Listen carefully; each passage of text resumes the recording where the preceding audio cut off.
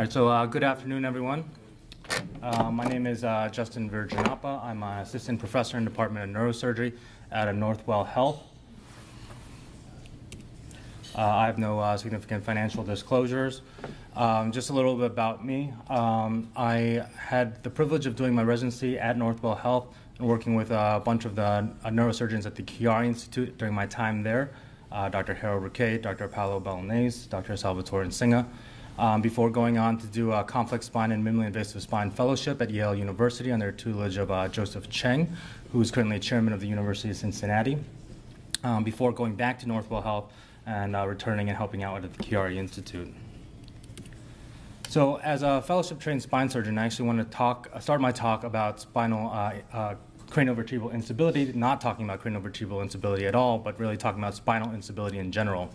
So some cases of spinal instability can be pretty dramatic. You can see here, this is an 83-year-old female who had a motor vehicle accident complaining of neck pain. She was found to have fractures of her C2 vertebral body, C3 vertebral body, bilateral pedicle fracture, subluxation of C2 on C3, among other injuries. Other cases of spinal instability may not be that obvious. This is a 20-year-old gentleman who presented with back pain, leg pain, numbness, tingling, going down his legs, resulting in difficulty walking. Patient had to stop going to the gym, playing baseball, had to stop working as a cook. Pain basically occurred any time he moved, whether he sat, stand, bended, and his pain was only relieved by laying down. And the patient tried physical therapy, chiropractic therapy, but nothing really helped his symptoms. You take a look at this T2 sagittal-weighted MRI of his lumbar spine. You can see that most of his disc spaces are relatively healthy, except for this one, which is a little bit darkened. And there's a little misalignment of his L5 and S1 bones, which is a grade 1 spondylolisthesis. If we get a CAT scan to try to figure out why a 20-year-old male has a spondylolisthesis, you can see that the patient has what we call a PARS defect at that level. So these are the types of patients we send for dynamic imaging. We send them up for flexion extension x-rays of their lumbar spine in order to try to assess whether there is any evidence of dynamic instability and abnormal motion of one bone on another. This is the same type of dynamic instability we look for in patients who present to us with trauma. Patients come to us complaining of neck pain. They're in a cervical collar after a fall or a motor vehicle accident. They got a CAT scan of their cervical spine revealing no fracture. We want to rule out ligamentous injury, so we can either get an MRI or we can get a flexion extension x-ray of the neck in order to try to evaluate for that dynamic instability. Now, not all cases of dynamic instability are something that we think to get imaging for. This is an example of a 28-year-old female. She underwent a previous lumbar anterior and posterior decompression and fusion with still intractable pain. She underwent a spinal cord stimulator, multiple trials of conservative management, but nothing really seemed to help her symptoms. She got an MRI of her lumbar spine, and you don't really see any sort of stenosis, centrally at least, to explain why she has such bad back pain and lower extremity symptoms. But you do see that the disc above the level of her previous decompression and fusion is a little bit darkened. When you take a look at the axial cut through that level, you can see that there's actually a significant amount of facet joint fluid at that level. If you analyze that further using a CAT scan, you can see that her facet joints are actually not touching one another. And the question is whether this is a competent joint or not. Now the CAT scans, the MRIs are all obtained with the patient laying down in the supine position. So when we send the patient out for standing x-rays, you can actually see that the back of the bone is here, but the back of the bone here is up there. So her facet joints are not that competent, and she has dynamic instability in different positions. And this is more common than you think. This is just another example, 73-year-old gentleman, previous lumbar decompression and fusion. Upon analyzing CAT scan, you do see that there's a little vacuum disc phenomenon at the level of above the decompression and fusion, but this patient is basically suffering from a lot of back pain, lower extremity pain and paresthesias, difficulty walking, frequent falls, reliance on a cane, intractable to conservative management. This is a CAT scan done with the patient lying down. Patient's claustrophobic, so upon going to his MRI, he went to an outpatient standing open MRI, and upon standing, you can see that the patient develops grade 1-2 spondylolisthesis, which more explains his symptoms than his CAT scan did. So some cases of a dynamic instability, you don't want to obtain flexion extension or dynamic imaging on.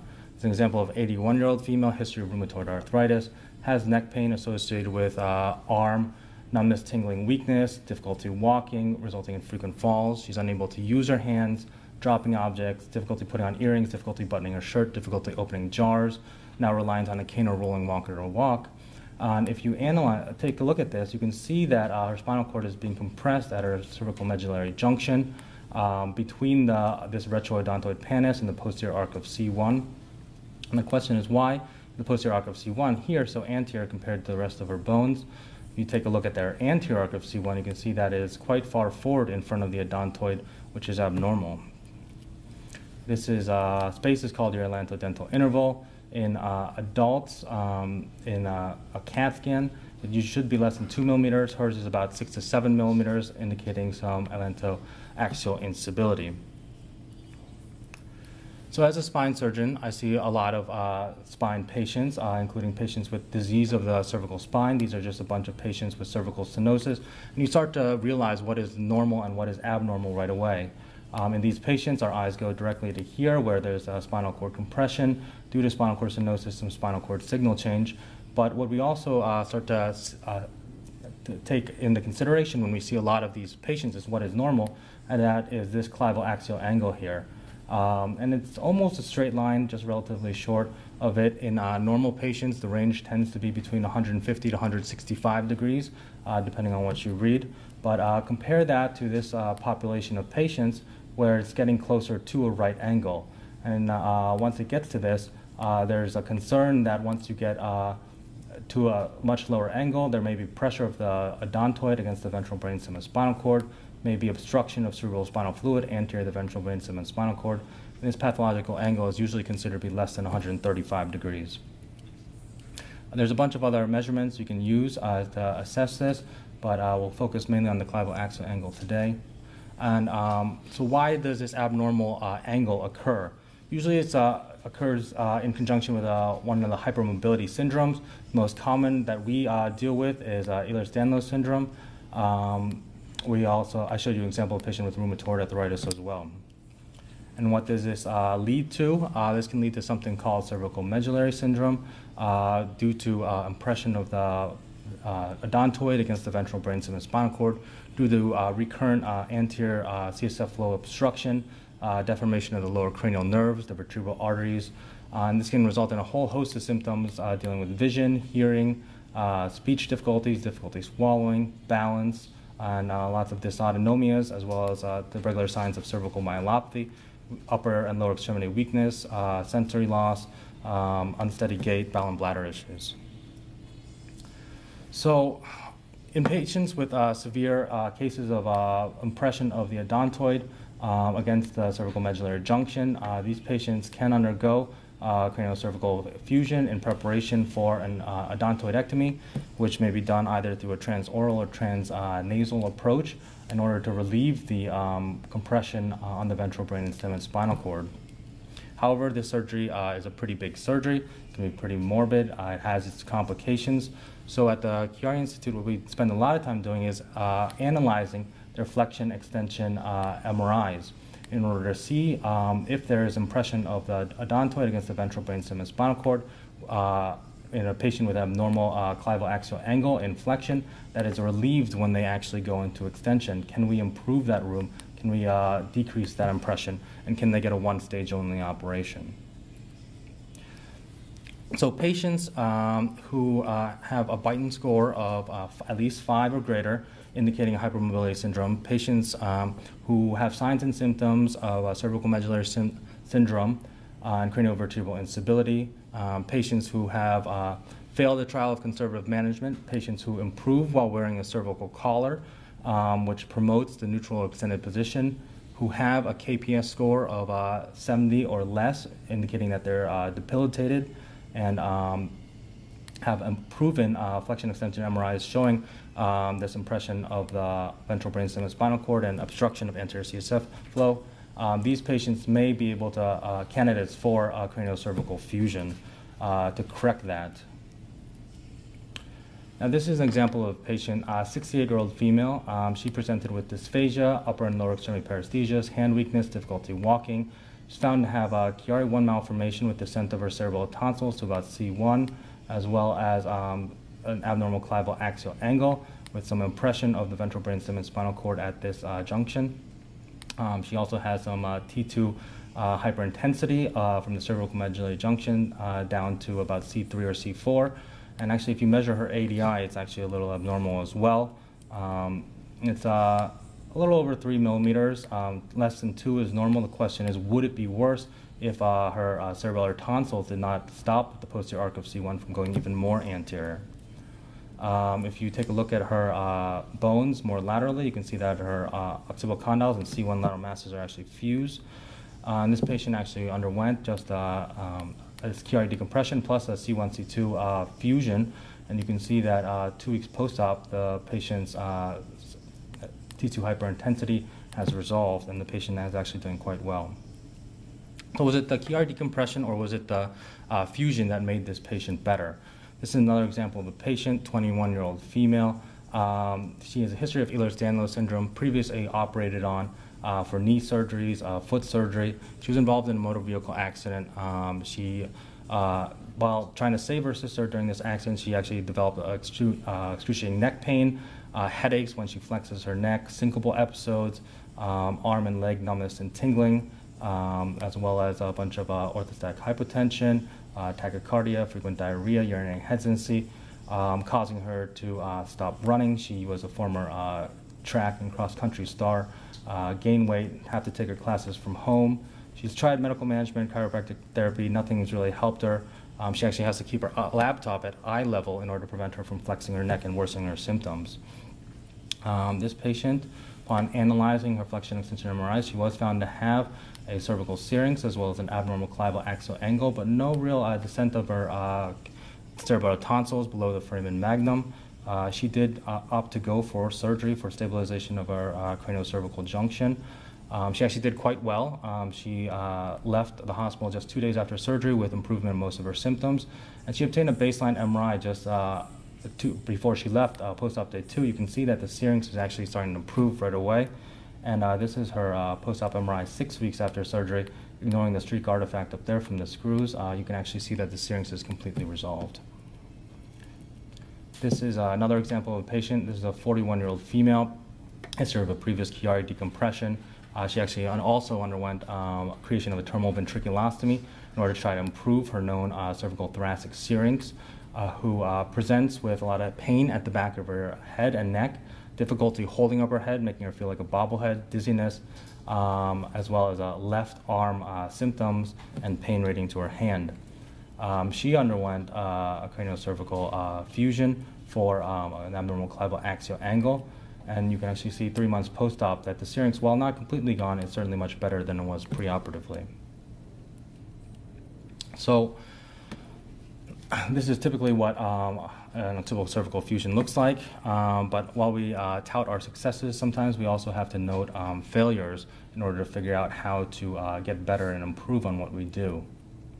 This is an example of a patient who had occipital cervical fusion with the use of occipital screws, where you can see that the screws are backing out of the skull, as well as there's loosening of all the other screws in her occiput. So how do we prevent this? How do we fix this? Using the principles of spine surgery, we can use larger diameter screws, we can use larger thread depths, larger thread pitches or distances between threads, try to obtain bicortical purchase, use longer screws, use larger screw triangulation. We've actually tried going to a model of hardware that looks something like this. This is called an occipital bolt and anchor, which sandwiches the occiput between this construct in order to prevent pullout. However, this construct is not without its issues.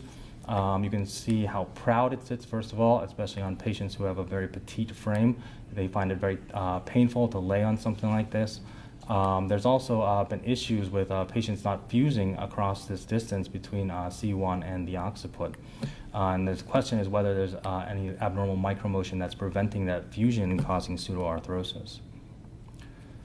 So something new that we've been moving to within the last couple of years is the placement of occipital condyle screws.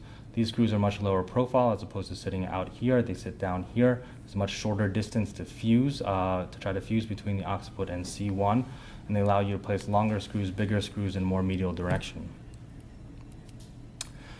But we weren't sure if just condylar screws were going to fix everything. Is it just a matter of occipital screws versus our anchors versus the occipital condyle screws? So what we did was we actually tried to analyze about patients that we did craniocervical fusions for this indication between 2012 and 2015. And these were all patients who had both pre and post-operative imaging. And we measured their preoperative clivo-axial angle and postoperative clivo-axial angle, as well as their Grab's-Oaks line, and looked for signs of adjacent segment pathology, such as cervical kyphosis, cervical disc degeneration, and cervical subluxation. Doing about 20 craniocervical fusions a year, we had 80-some patients to look at. About 70 patients had both their pre- and postoperative imaging, and we found that about 14% developed cervical kyphosis, about 4% developed cervical subluxation, about 3% had to undergo revision surgery. So why is this? Upon analyzing their preoperative and CXA, there was no real difference between patients' preoperative CXA and patients who basically failed or did not fail. Whether the fusion was extended to C2 or C3 also didn't seem to matter. However, what did seem to matter was how much their CXA was corrected to. Patients who had a CXA that was much higher were found to have a much more higher likelihood of failing. Patients with a CXA postoperative of 145 were found to have about a 5% risk of adjacent segment pathology, whereas patients with a CXA of 155 were found to have a much higher, almost 29% risk of adjacent segment pathology. And this kind of makes sense, right? I like to show my residents this picture. This is a picture of a patient who previously underwent a thoracolumbo-sacral anterior and posterior fusion. And if you take a look at it, just this one image, you say that, oh, it looks probably okay. But if you zoom out and take a look at the global picture, you realize this is really not okay. Taking the patient's whole global alignment into account, you can see that the patient's developing adjacent segment disease, proximal junctional kyphosis, proximal junctional failure, compressions above the area of their fusion. Their head no longer sits above their pelvis, resulting in positive sagittal balance. And overall global alignment is something that is becoming a big topic in spine surgery as far as health-related quality of life. And this will lead to stress on the hardware and pull out and fracture of the screws. So the same goes with the craniocervical junction. This is an example of a patient who has been corrected to a CXA of 156 degrees. And it looks okay if you just look at it in this zoom point of view, but once you zoom out, you can see that it's not that normal. Patients are developing cervical kyphosis below hand. And why is this the case? If you think about it, it makes sense, right? Because if you fuse a patient in an extended position, where do the eyes look? They look up in the air. If you try to bring that patient's eyes back to straight, as we like to do as human beings, then how do you do that? You have to flex over your lower cervical spine in order to do that. Try holding that position for even seconds to minutes, and it's extremely uncomfortable to do.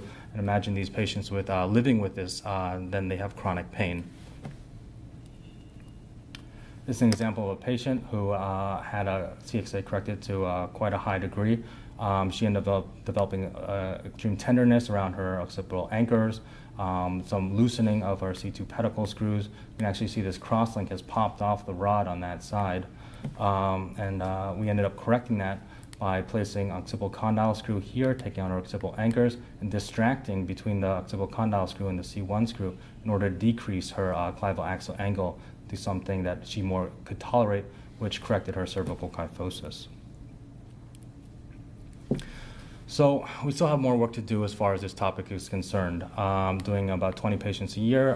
We have about another 60 patients or so to analyze between 2016 to 2018. Is it an issue of the hardware we use between the occipital anchors, the occipital screws, the occipital condyle screws?